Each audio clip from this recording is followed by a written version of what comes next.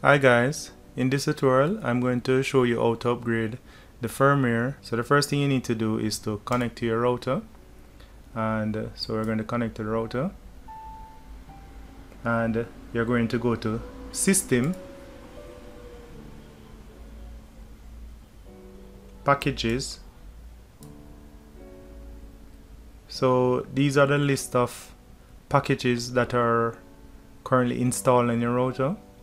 The ones that are faded are packages that were disabled.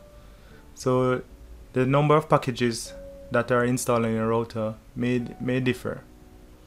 So all of these packages carry a particular feature set. So it depends on what you're using a router for. You might need a different package. But in this tutorial, I'm just going to show you how to upgrade the packages, which is the operating system. So you're going to click on check for update. So ensure that your router is connected to the internet through your modem. So ensure that that is done first. Then you're going to click check for updates.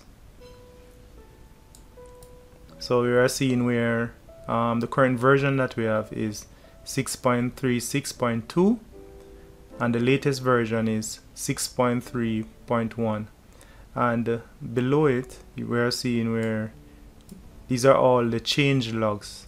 So these are all the things that has been changed in this particular release, and as you scroll down you can actually see previous releases and the things that were changed in them.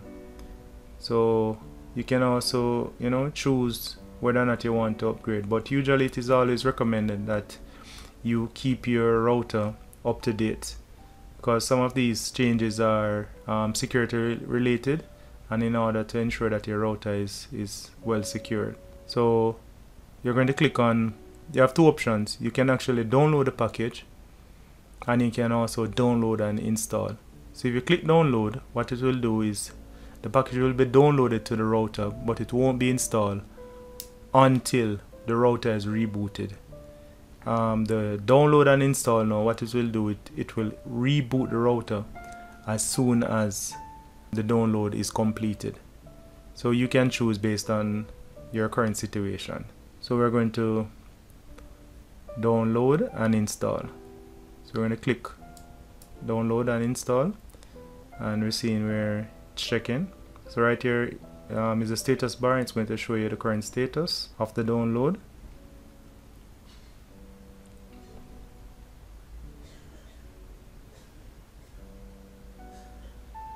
Alright, so the router has been rebooted. So just give it about a minute before trying to reconnect. So we're going to reconnect to the router now. So click reconnect. Alright, so you see now where the installed version is 6.381, which is same to the latest version. So we have upgraded the OS for the router. So the next step is we're going to upgrade the router board, which is the main board for this router. So we're going to click on System, go down to Router Board, and it will tell you the model of the router that you have, and it's going to show you that the firmware, it's going to give you the different firmware. So it's telling you that the factory firmware is this. You're currently using this, which is 3.22. However, there's a new firmware which is 3.33. So in order to upgrade this, you're going to click upgrade, and it's going to ask if you really want to upgrade the firmware. You're going to say yes,